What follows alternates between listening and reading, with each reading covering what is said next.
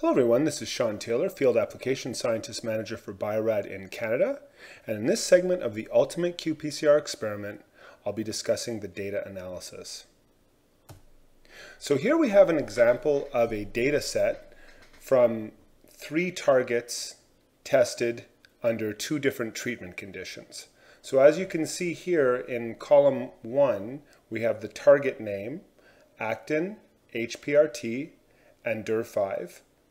Actin and HPRT would be our reference genes for normalization, and DIR5 would be our gene of interest.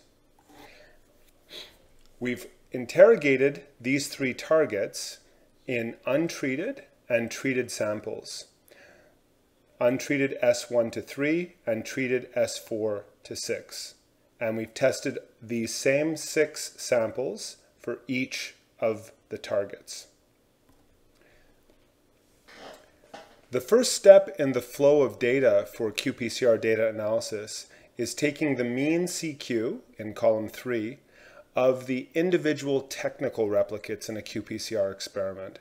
So each of the biological cDNA samples or genomic DNA samples were tested in triplicate, typically in qPCR or in duplicate, and then the average CQ is noted for those technical triplicates or duplicates. So for actin, for the first 6 samples, we have these values, same thing for HPRT, and then we have values recovered for DIR5.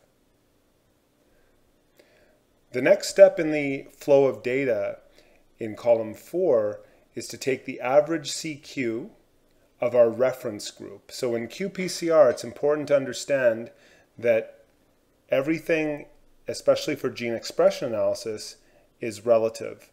So we have to assign a reference group, a reference biological group or treatment group. In this case, the reference group we're assigning is untreated. Typically, the reference group is the control group. So untreated, T equals 0, normal, mock infected. These would be examples of reference groups in the study set. And the average CQ is taken for the biological replicates, which is what we have here, untreated S1, S2, S3, for our reference group, untreated. So that's what we've done here. The average of these 3 values for actin for untreated S1 to 3 is 28.74. We do the same thing for the other 2 targets. So HPRT untreated S1 to 3, the average is 28.5, and for DIR5 S1 to 3, the average is 31.08. Then we have to perform the delta CQ. Now again, this is very specific to gene expression analysis, and the delta CQ is the CQ from the reference average to the individual CQ values for the biological samples within a given target. So here we're taking 28.74, which is the average of the triplicate untreated samples, and we subtract from 28.74 the individual CQ values for each of the untreated and treated samples. So of course 28.74 minus 28.74 is 0. And as we see here, this is in column 5 where we're subtracting column 3 from column 4. So column 4 minus column 3 is 0 for untreated S1. 28.74 minus 28.85 is negative 0.12, and so on and so forth. So these values are subtracted from each other to give our delta CQ values for actin, HPRT. Same procedure is performed. 28.5 minus 29.00 is negative 0.5. 28.5 minus 28 is 0.5, and so on. We subtract all of the individual replicates in HPRT from the 28.5 reference average. And we do the same thing for DIR5. So now we have established the delta CQ values for each of the targets from the reference average. The next step in the process is to raise the delta CQ values in column 5 that we've derived for each of the targets to a base of 2. Now, this base of 2 only applies if the reaction efficiency for each of the targets is at exactly 100%. So it's important to perform standard curve validation for each of the primer pairs for each target to assess reaction efficiency. And if reaction efficiency for the target after primer validation is not at 100%, then the base of 1 plus the reaction efficiency should be used. So if the reaction efficiency is 110%, then the base here should be 2.1.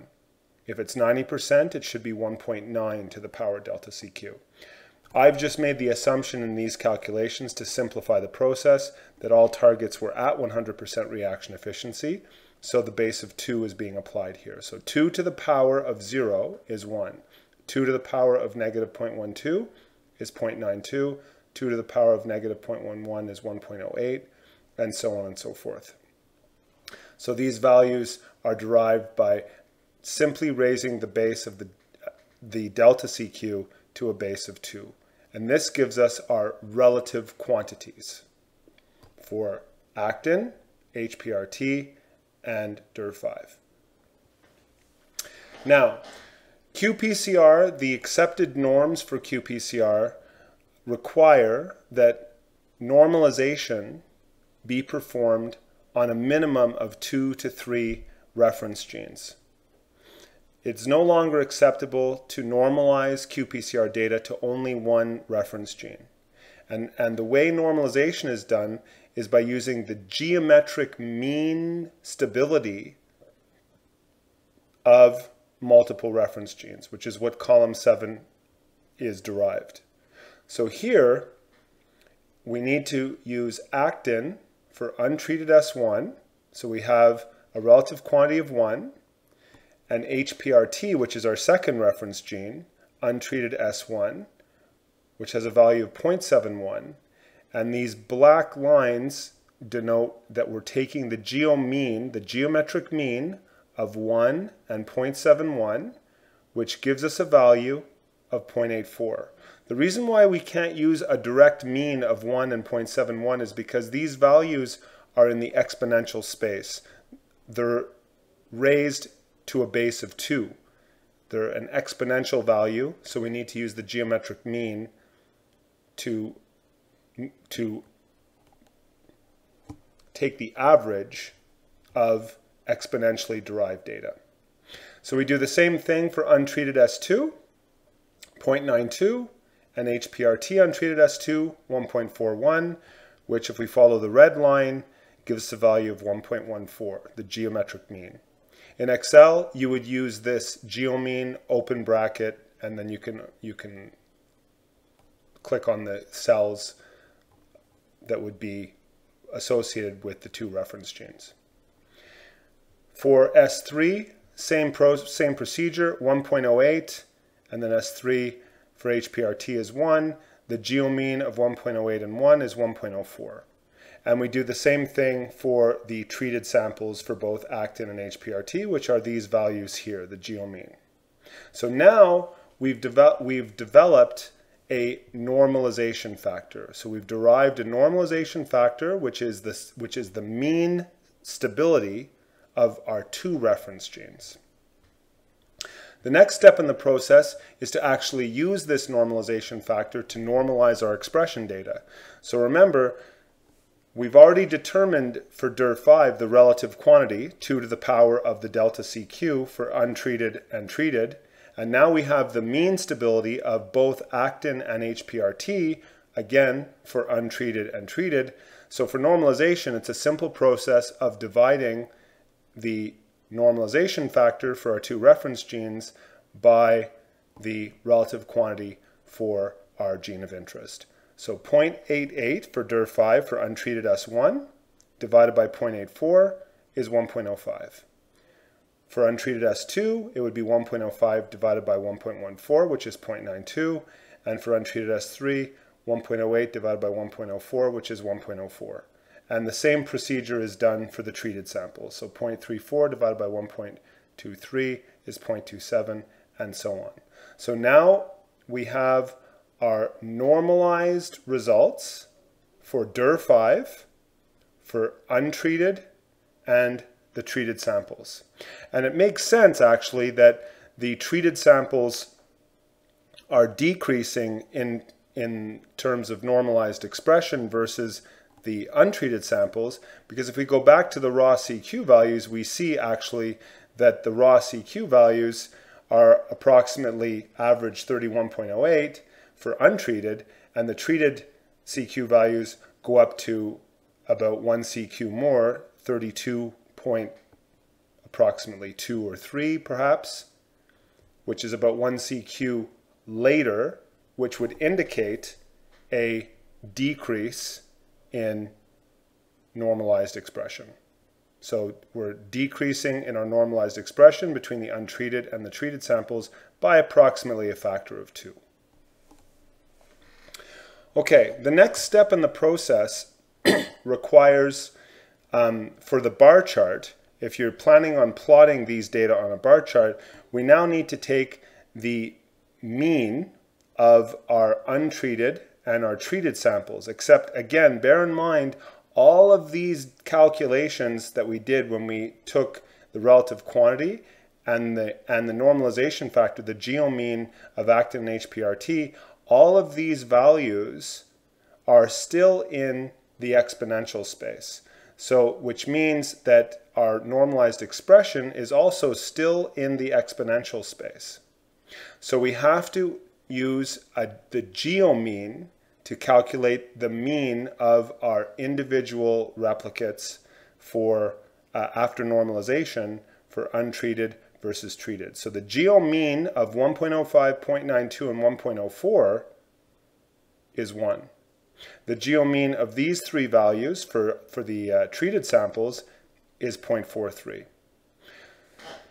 So these values are plotted typically on a bar chart or a scatter plot. Now, I'm going to show you the next slide, which will encompass all of the data from column 8 to column 15 with the resulting bar chart to depict how the data is presented.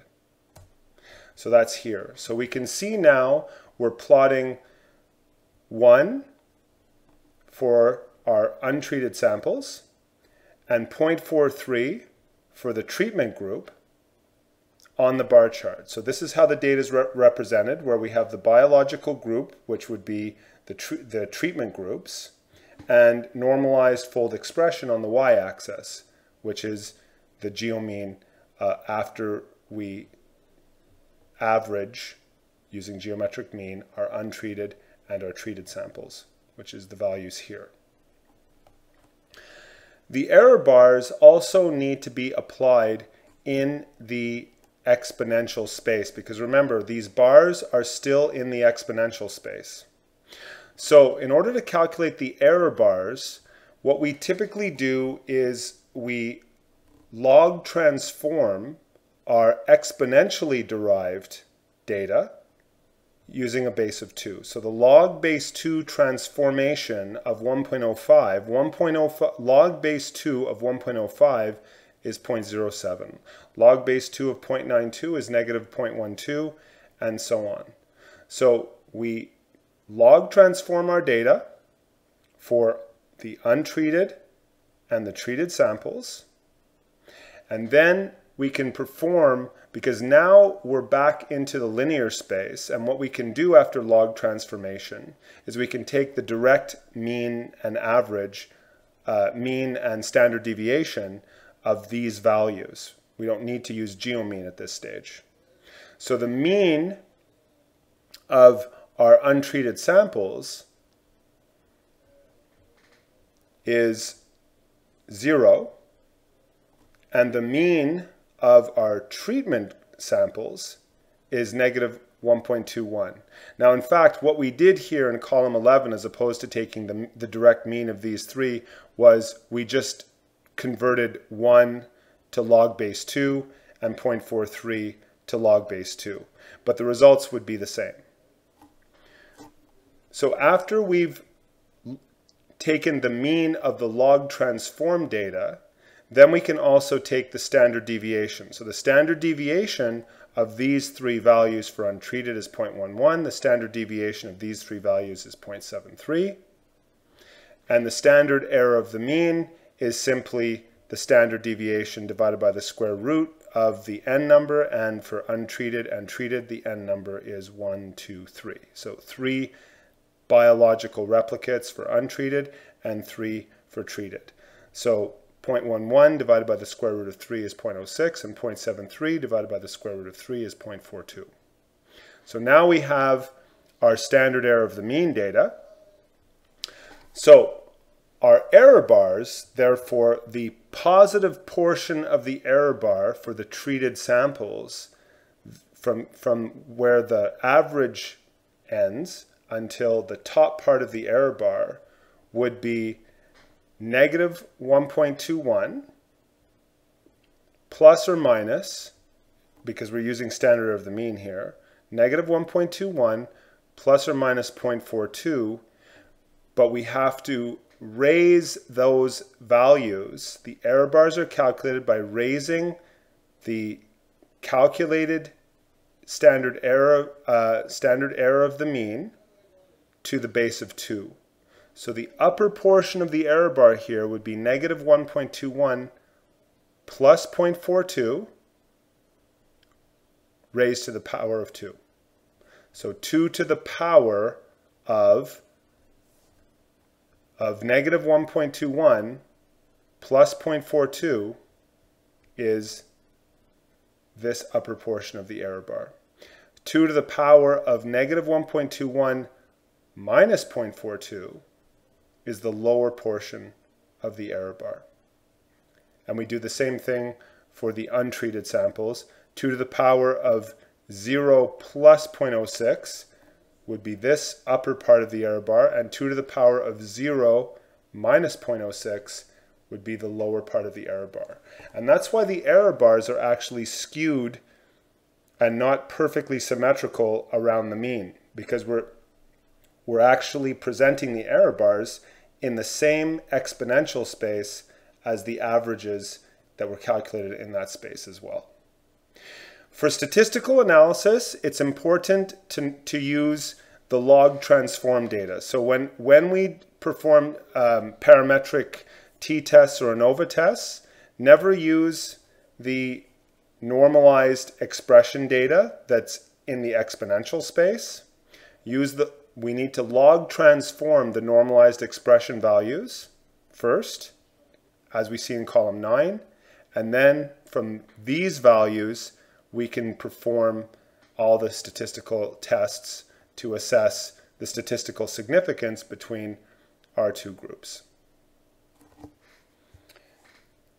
Just one point of notation would be the purpose of taking the average for the untreated samples, or your reference group, is to assure that your reference group, which is typically the control group, gives you a value of 1 when you look at normalized expression.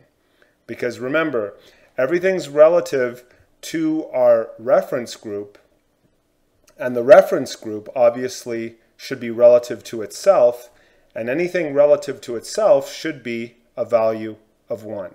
So this is very convenient, because by taking the average, it permits us not only to achieve the value of 1 for our reference group, which is the untreated samples, but it also permits us, because we're subtracting the individual samples in our reference group from the average, it also permits us to obtain a standard deviation and standard error of the mean for the reference group.